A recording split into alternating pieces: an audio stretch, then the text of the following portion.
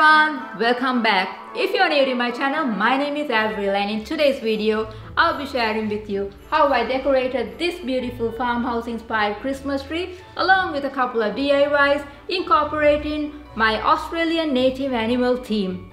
So stick around for loads more of DIY inspirations, and don't forget to subscribe and hit that bell to support my channel and to be notified every time I upload a video.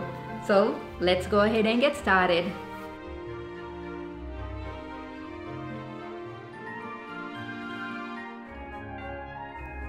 So I started off this project by DIYing some wooden ornaments for this Christmas tree. Here I'm using some Australian native animal wooden ornaments which I started off by taking their original tags off. At this stage you could use any type of wooden ornaments that go with your theme or whatever you have already got in hand. Now that I have taken the tags off, it's time to give these ornaments a coat of paint. Here I'm using Rust-Oleum chalk paint in the color linen white. I put on my gloves before I started painting because I knew this was going to be a messy job because there were so many ornaments to be painted. At this stage you could choose to paint these ornaments in any color you wish. I was going for a more farmhouse theme, so I chose to paint it in white. I gave one coat of paint on all of my wooden ornaments and set it aside to dry. Now my ornaments are dry and it's ready for its next step. Here you see me using an 80 grit sandpaper to slightly sand all of my wooden ornaments. Once I was done sanding all of my ornaments, I then took a damp rag and wiped them down clean. Once I was done wiping down all of my wooden ornaments, I then separated my ornaments into two sections. Now that I have separated my ornaments into two, I decided to silver leaf my first set of ornaments.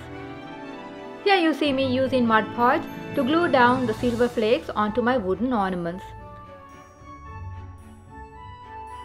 I repeated this process onto the remaining wooden ornaments and set it aside to dry. While my silver leaf ornaments were drying, I started off on my next set of ornaments. So for this set of ornaments, I decided to go ahead and stamp some words on each ornament to reflect the true meaning of Christmas.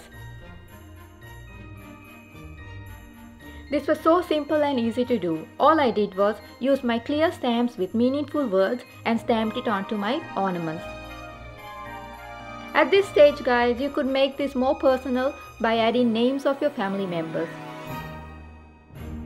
Once I was done with all of my wooden animals, I then took a silver string and then tied a tag on each one of my wooden animals. This is how it turned out guys. I love how unique and personalized these Christmas ornaments turned out. Hope you guys like it too.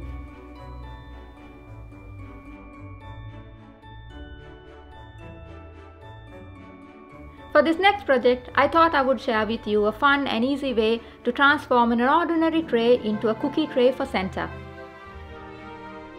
All you need is an old tray and some paint. Here I am using a water-based primer which I've already got in hand, which I then gave 2 generous coats of paint to the entire tray and set it aside to dry.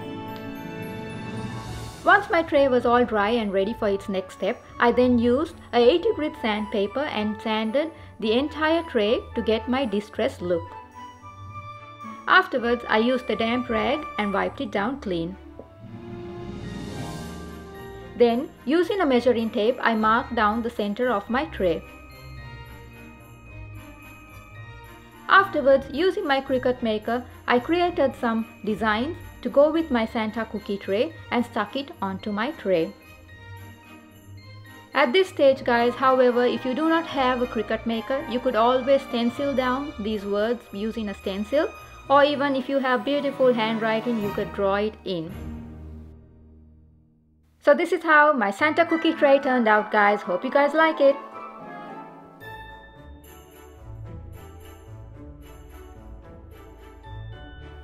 Now we are ready to put this Christmas tree together and get this look. So first of all, we need to prepare our garlands for our Christmas tree.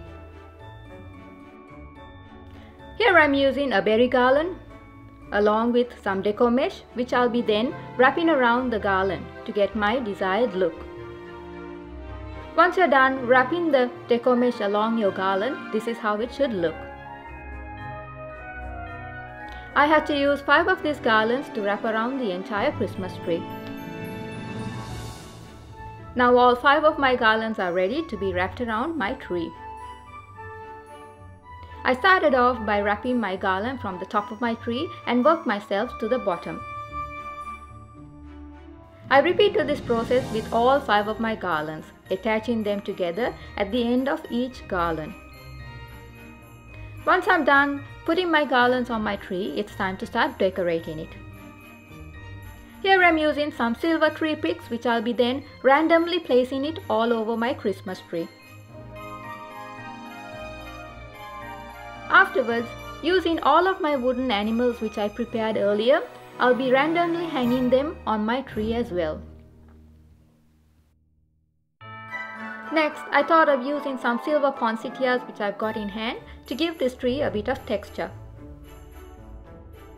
Afterwards, I decided to use some koala clips which I've already got in hand to stay with my Australian native animal theme that I was going after.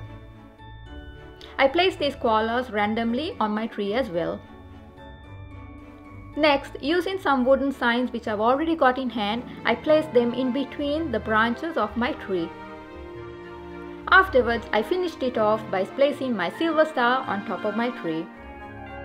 Afterwards, I placed Santa's cookie tray underneath the tree and then placed some cookies, milk and carrots for the reindeer.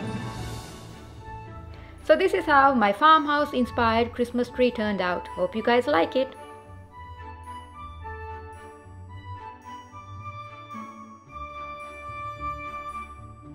Okay guys, that's it for today. Hope you got inspired and enjoyed watching this video. Please give this video a big thumbs up and don't forget to subscribe and hit that bell to support my channel and to be notified every time I upload a video. Until next time, happy crafting!